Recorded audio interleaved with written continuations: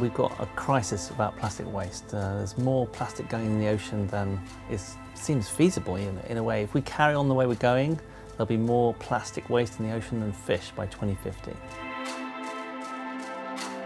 At the moment, we make stuff, and a lot of it involves plastic or plastic packaging. It's not economic to truly recycle a lot of that stuff, so it ends up in a waste dump, or it gets burnt, or it ends up worse than that in the sea or in the environment. What we need to do is change all that, and we need to make sure that everything we make, we know how to recycle it. And not just that it makes economic sense to do it. And that is the big challenge for the new plastics economy.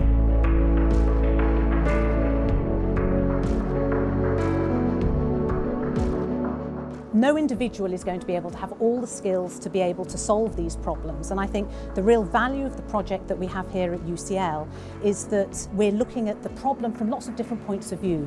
Collaboration is really, really important because we need to understand that complexity of plastics. We need to understand why plastics are ending up in the oceans.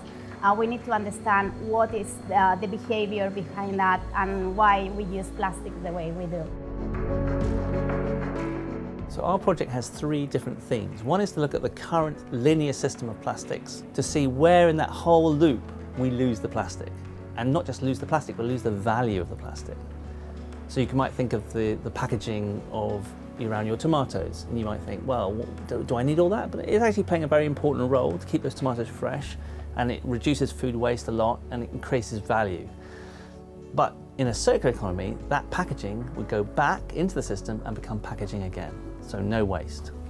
A second theme is we recognise that some plastics are not going to be recyclable easily in the current system, so we need to find new systems for recycling them. And one of the ones we're looking into is this new idea that bacteria might be used to recycle plastics. So what we want to do is find the bacteria that eat plastic, control them in a controlled environment, and see if we can get the hard and difficult to recycle plastics, and we can recycle them with bacteria.